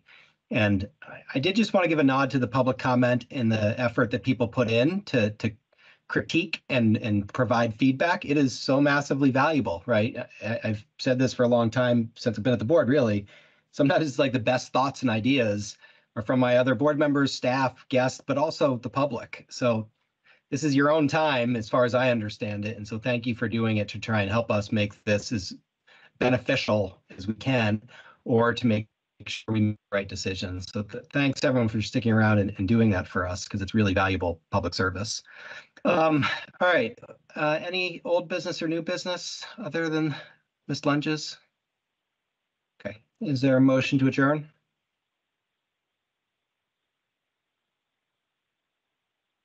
I'll move to adjourn. I move to adjourn.